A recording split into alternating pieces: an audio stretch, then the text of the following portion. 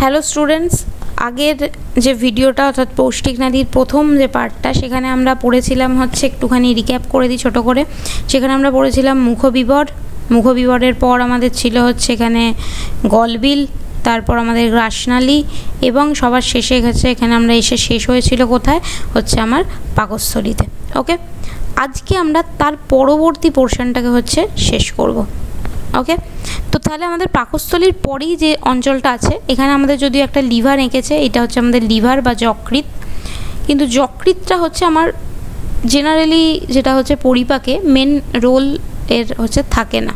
ওকে, আচ্ছা, যেটা হচ্ছে বলার যে যদি আগের ভিডিওটা না দেখে থাকো আগে ওই ভিডিওটা দেখো, কারণ নইলে এই জিনিসটা ধরতে পারবে না কোথা থেকে কী হলো, এবং আগের ভিডিওটা বেশি ইম্পর্ট্যান্ট ছিল। ওকে, বিশেষ করে ওই দাঁতের পোর্শনটা, তোমার মুখবিবরের ওখানে জিভের পোর্শনটা, ওখানটা ইম্পর্ট্যান্ট কিন্তু। ওকে, তাহলে এবার দেখো এখানে পাকস্থলীটা এসে যেখানে শেষ হচ্ছে, যদি তুমি এখানে দেখে বলবে আমি তো এখানে দেখে কিছু বুঝতে পারছি না, অ্যাকচুয়ালি ব্যাপারটা হচ্ছে এরকমভাবে আমার পাকস্থলীটা আসে, ওপর দিয়ে এরম করে এসে এখানে আমার পাকস্থলী এলো। পাকস্থলীটা এখানটায় এসে হচ্ছে এরকম একটা সি এর মতো অঞ্চল, একটুখানি দাঁড়াও এক সেকেন্ড, এখানটা এসে হচ্ছে এরকম সি এর মতো একটুখানি বাঁকে, ঠিক আছে? এই যেটা তোমার আমি যদি এখান থেকে বলি এই জিনিস হচ্ছে এইভাবে বাঁকবে, এখান থেকে এসে এরকম মতো করে, ঠিক আছে? যেটা হচ্ছে যেহেতু যকৃতের পেছনে আছে ওই জন্য আমরা দেখতে পাচ্ছি না, তো জিনিসটা ওরকম কী হয় সি এর মতো একটু বাঁকে। তুমি দেখবে বইয়ের যদি ছবিটা দেখো, বইয়ের ছবিটায় খুব স্পষ্ট ওটা করা আছে। এখান থেকে কি হয় হচ্ছে থাকে হচ্ছে আমার অগ্নাশয়, অগ্নাশয় দেখতে হচ্ছে অনেকটা পাতার মতো, এরকম মতো দেখতে হয়, ঠিক আছে? তো কি হচ্ছে তাহলে ব্যাপারটা, এখানে হচ্ছে আমার পাকস্থলী, পাকস্থলীর পরে যেটা হচ্ছে এই যে এখানে যেটা এরকম মতো এই যে ঢেউ এরকম কাঁপানো করেছে এই জিনিসটা হচ্ছে আমার অগ্নাশয়। তো অগ্নাশয় থাকে, আর এখানে এই যে সবুজ মতো যে অঞ্চলটা করেছে এটা হচ্ছে আমার পিত্তথলি বা পিত্তাশয় যেটাকে বলে, একই জিনিস। তো পিত্তাশয় থাকে ওখানে।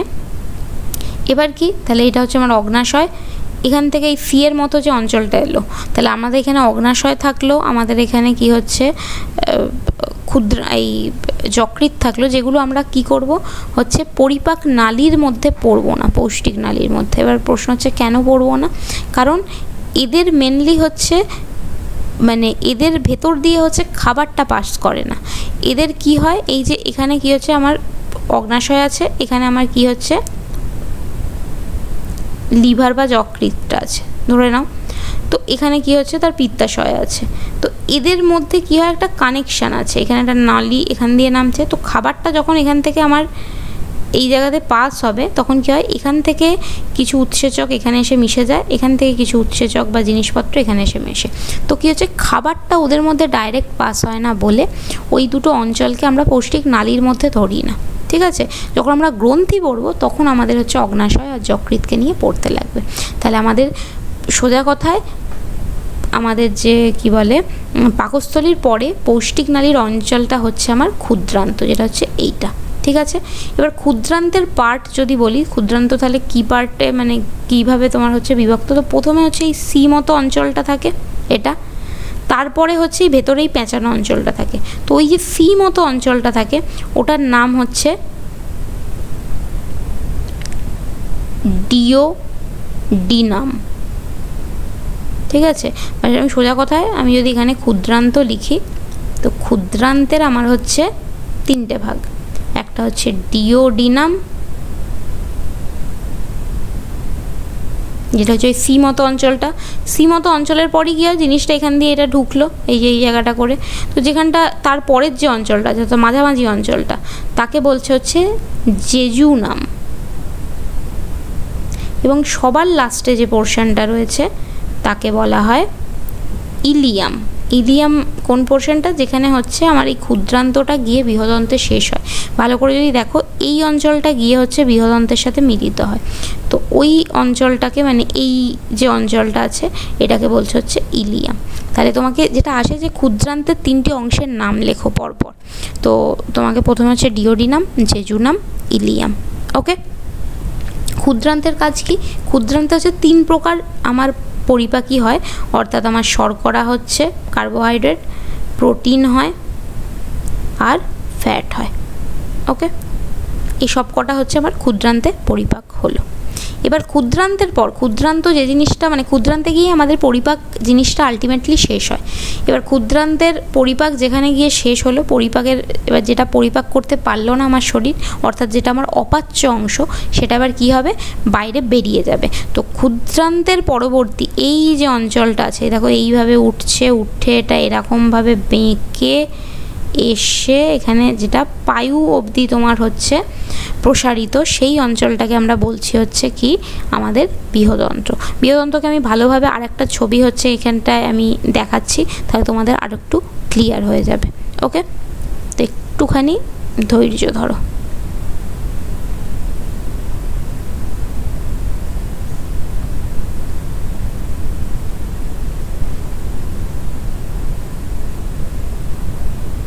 ভীষণ বড় ছবি এটা। তো আমাদের যেটা হচ্ছে লার্জ ইন্টেস্টাইন বা আমাদের যেটা বৃহদন্ত্র, সেটা দেখতে হচ্ছে অনেকটা এই রকম।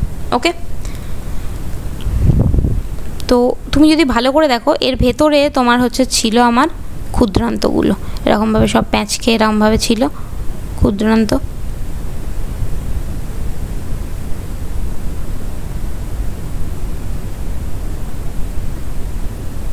ঠিক আছে, গিয়ে আলটিমেটলি যদি আমার এখানে ক্ষুদ্রান্ত আর একটু মানে ঘন হতো, আমার ওই কোনো রকমে হয়েছে। দেখে তো ক্ষুদ্রান্তের কী হচ্ছিলো, তাহলে এখানে একটা সি মতো অঞ্চল ছিল, যেটা হচ্ছে আমার ডিওডিনাম, জেজুনাম, ইলিয়াম হলো। ইলিয়াম গিয়েই তোমার কি হয়, আমার ক্ষুদ্রান্তের গিয়ে যে অঞ্চলে মেশে, অর্থাৎ এইখানের এই অঞ্চলটা, এটাকে কি বলে, এটাকে বলে হচ্ছে, তাহলে আমি প্রথমে লিখি এখানে বৃহদন্ত্র। তো ওই জিনিসটার নাম বলে হচ্ছে প্রথম যে অঞ্চলটা আমাদের একদম অ্যাকচুয়ালি বৃহদন্ত্রের যদি আমি ভালো করে দেখি, বৃহদন্ত্রের হচ্ছে মোট আমার 4টে পার্ট। সেই 4টে পার্ট কী কী, প্রথম পার্টটা হচ্ছে সিকাম। সিকাম কোনটা, এই যে যেখানে এসে আমার ক্ষুদ্রান্ত বৃহদন্ত্রের সাথে মিলিত হলো। ঠিক আছে, মানে ইলিয়াম সংলগ্ন অঞ্চল যেটা আমার বৃহদন্ত্রের সাথে মিলিত হয়, তাকে বলা হয় হচ্ছে সিকাম। এই পোর্শনটা দেখবে সিকামের একদম শেষে এখানে একটা এরকম নলের মতো অঞ্চল আছে, এটাকে কি বলে, দেখো এখানটাকে লেখাই আছে, এখানে পয়েন্টিং করাই আছে, এটা হচ্ছে আমার সিকাম, এটা হচ্ছে আমার অ্যাপেন্ডিক্স। তো এই অঞ্চলটাকে বলা হয়, সিকামেই একটা তোমার পোর্শন আছে, এটাকে বলা হয় অ্যাপেন্ডিক্স। ভালো কথা, এটাকে বলে হচ্ছে ভার্মিফর্ম অ্যাপেন্ডিক্স। আমরা মাঝে মাঝে বলি না, আমাদের অ্যাপেন্ডিক্সের অপারেশন হয়েছে বা অ্যাপেন্ডিক্সের যন্ত্রণা হয়, তো সেই জিনিসটা কি অ্যাকচুয়ালি হয়টা কি, এইটা হচ্ছে আমাদের শরীরের মধ্যে নিষ্ক্রিয় অঙ্গ। নিষ্ক্রিয় অঙ্গ মানে যেটার আগে কোনো দিনও কাজ ছিল, কোনো যুগ আগে, কয়েকশো বছর আগে, কয়েকশো নয় কয়েকশো কোটি বছর আগে, তখন হয়তো কাজ ছিল, এখন ওটার কাজ নেই, মানে এটার এখন নিষ্ক্রিয় হয়ে গেছে। তো ব্যাপার হচ্ছে তাহলে কি কাজ করতো। তো দেখো, আমরা যখন আদিম মানুষ ছিলাম, তো আদিম মানুষরা কী খেত, কাঁচা শাক সবজি, তারপর হচ্ছে তোমার ফলমূল বা তোমার ওইদিকে কাঁচা মাংস। তো যে কোনো জিনিস যখন আমরা কাঁচা খাই, সেই কাঁচা জিনিসের মধ্যে থাকে হচ্ছে বেশি স্টার্চ। তো সেই স্টার্চ জাতীয় খাবারকে পরিপাক করতে সাহায্য করতো এই অ্যাপেন্ডিক্স। পরবর্তীকালে যেটা হলো যে আমাদের তখন আর কাঁচা জিনিস আমরা আস্তে আস্তে কাঁচা থেকে পাকতে শুরু করলাম, আমরাও পেকে গেলাম, আর আমাদের খাবারও আস্তে আস্তে পাকতে শুরু করলাম, মানে রান্না করে খেতে লাগলাম। তো যখনই আমরা রান্না করে খেতে লাগলাম, জিনিসটা যেটা হলো যে কাঁচা জিনিস যখনই আমি রান্না করছি, তার মধ্যে যে ওই শ্বেতসারটা থাকে, যে স্টার্চটা থাকে, ওটা পুরো নষ্ট হয়ে যায়।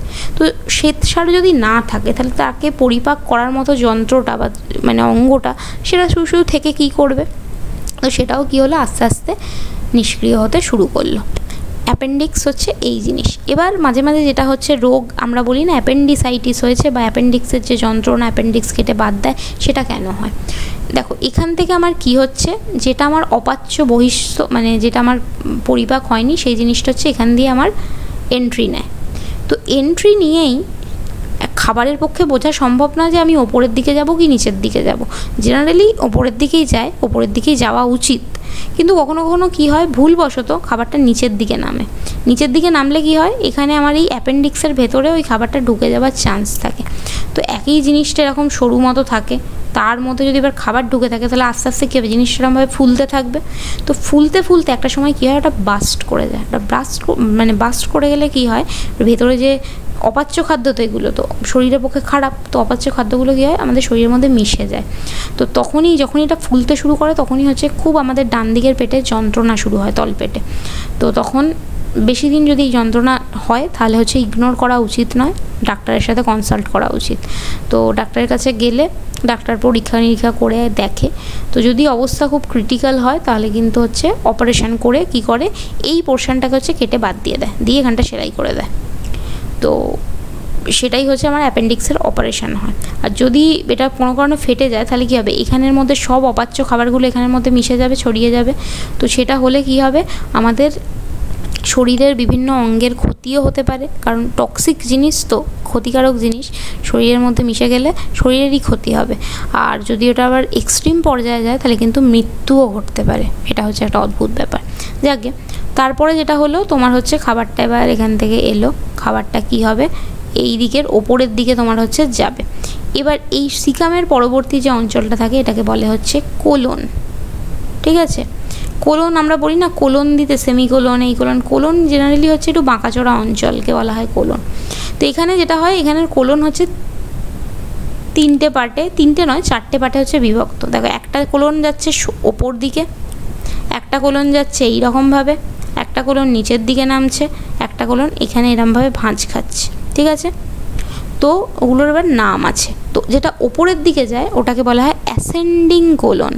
ঠিক আছে, বাংলায় বোধহয় ওটা অ্যাসেন্ডিংই লেখা আছে। অ্যাসেন্ডিং মানে হচ্ছে ঊর্ধ্বক্রমে সাজানো। ঠিক আছে, ইংলিশের মানে তুমি যখন ওই অঙ্ক করো বলে না ঊর্ধ্বক্রমে সাজাও, তো ওটাকেই যখন ইংলিশে লেখে বলে অ্যাসেন্ডিং অর্ডারে সাজাও। তো অ্যাসেন্ডিং মানে যেটা ঊর্ধ্বমুখে যাচ্ছে। তো কোলনের প্রথম পার্ট হচ্ছে অ্যাসেন্ডিং। অ্যাসেন্ডিং পার্টের পর এই যে পোর্শনটা যেটাকে বলা হয় ট্রান্সভার্স। ট্রান্সভার্স মানে হচ্ছে প্রস্থচ্ছেদ, সোজা কথা। তো এটার নাম হচ্ছে ট্রান্সভার্স।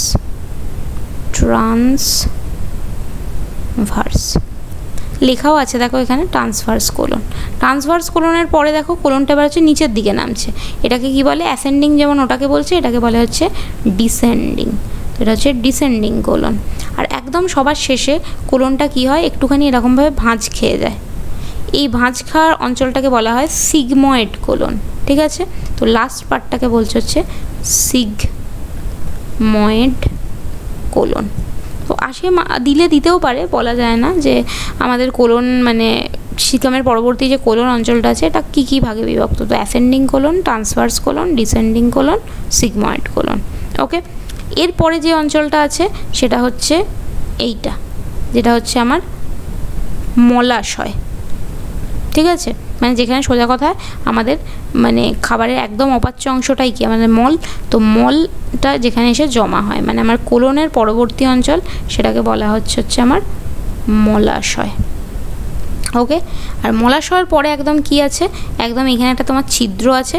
এই ছিদ্রটাকে বলে হচ্ছে পায়ু ছিদ্র, বা এখানে যে নালীটা আছে এটাকে বলা হয় পায়ু নালী। ঠিক আছে, তো এটা পায়ু নালীও লিখতে পারো, পায়ু ছিদ্রও লিখতে পারো, কিছু এসে যায় না। ঠিক আছে, তো পায়ু ছিদ্র থাকে যেখান দিয়ে কি হয় আমাদের যে অপাচ্য খাবারগুলো বেরিয়ে যায়। ওকে, তাহলে আমরা কি পড়লাম, ক্ষুদ্রান্ত। ক্ষুদ্রান্তের 3টে ভাগ, ডিওডিনাম, জেজুনাম, ইলিয়াম। ইলিয়ামটা এসে কি হচ্ছে আমাদের বৃহদন্তের সিকামে এসে হচ্ছে যুক্ত হচ্ছে। সিকামেরই নিচের অঞ্চলটা হচ্ছে ভার্মিফর্ম অ্যাপেন্ডিক্স, যেটা এখন আপাতত হচ্ছে আমাদের নিষ্ক্রিয় হয়ে গেছে। আর তারপরে আছে হচ্ছে কোলন। কোলনের 4টে ভাগ, অ্যাসেন্ডিং, ট্রান্সভার্স, ডিসেন্ডিং, সিগময়েড। আর লাস্টে যেটা আছে সেটা হচ্ছে মলাশয়, যেখানে আমাদের মল সাময়িকভাবে সঞ্চিত থাকে। আর একদম নিচে আছে হচ্ছে পায়ু ছিদ্র বা মলের মানে পায়ু নালী যেটাকে বলে। ওকে, তো এই হচ্ছে আমাদের বলতে গেলে বৃহদন্ত্র থাকে, মানে বৃহদন্ত্রের এবার প্রশ্ন মাঝে মাঝে আসে যেটা হচ্ছে যে ক্ষুদ্রান্তের কাজ তো ওখানে পড়লাম যে হচ্ছে সব রকম খাবারকেই হচ্ছে ওটা পরিপাকে সাহায্য করে, আমাদের শর্করা, প্রোটিন, ফ্যাট। বৃহদন্তের মেন কাজ কি, বৃহদন্তের এই অঞ্চলে যেটা হয় যে মল উৎপন্ন হয়। সোজা কথা আমাদের যে মানে পেটের পটি যেটাকে বলছে, পটি জিনিসটা হচ্ছে এখানে এসে সাময়িকভাবে সঞ্চিত হয় মলাশয়ে, তারপরে যেটা হয় যে তোমার হচ্ছে বাইরে বেরিয়ে যায়। আমরা ছোটোবেলায় পড়েছিলাম যে আমাদের এই বৃহদন্তে একটা ব্যাকটেরিয়া থাকে, নাম মনে আছে? তার নাম হচ্ছে ইকোলাই। এই ইকোলাই ব্যাকটেরিয়াটা হচ্ছে এই বৃহদন্তের মধ্যে থাকে। ইকোলাই ব্যাকটেরিয়ার কাজ কি, ইকোলাই ব্যাকটেরিয়ার কাজ হচ্ছে এই যে কিছু অপাচ্য খাদ্যগুলো যে আমাদের এখান দিয়ে পাস হবে, এই অপাচ্য খাদ্যগুলো থেকে ও হচ্ছে পুষ্টিরসটা শোষিত করে। তো আমাদের পুষ্টিরসটা ও শোষিত করছে এবং তার বদলে ইকোলাই আমাদেরকে কিসে হেল্প করছে? ইকোলাই হচ্ছে ভিটামিন B12 উৎপন্ন করে, সেটা হচ্ছে আমাদের শরীরকে দেয়। কারণ B12টা কি? এটা ভিটামিন, তো ভিটামিনটাকে আমাদের শরীরে দেয়। তাহলে আমরা দুজন, অর্থাৎ একজন মানুষ, আমি এবং এই আমার পেটের মধ্যে বৃহদন্ত্রের মধ্যে ইকোলাই, এদের দুজনের তাহলে সম্পর্কটা কি? এদের সম্পর্কটা হচ্ছে মিথজীবিতার সম্পর্ক। প্রথম ক্লাসে একদম পড়িয়েছিলাম মিথজীবিতা। মিথজীবিতায় কী ছিল? যে তোমার দুজনে যদি পরস্পরকে সাহায্য করে থাকে, সেটা হচ্ছে মিথজীবিতা। তো আমাদের শরীরের মধ্যে মিথজীবিতার উদাহরণ হচ্ছে ইকোলাই ব্যাকটেরিয়া। ওকে, এটা থাকে বৃহদন্ত্রের মধ্যে, যেটা আমাদের খাবার থেকে খাদ্য গ্রহণ করছে, কিন্তু আমাদের তার বদলে আমাদের শরীরকে ভিটামিন B12 দিচ্ছে। তো এই হচ্ছে আমার ক্ষুদ্রান্ত বৃহদন্ত গেল। নেক্সট দিন আমরা পড়বো হচ্ছে পৌষ্টিক গ্রন্থি। ওকে, সবাই ভালো থেকো, টেক কেয়ার।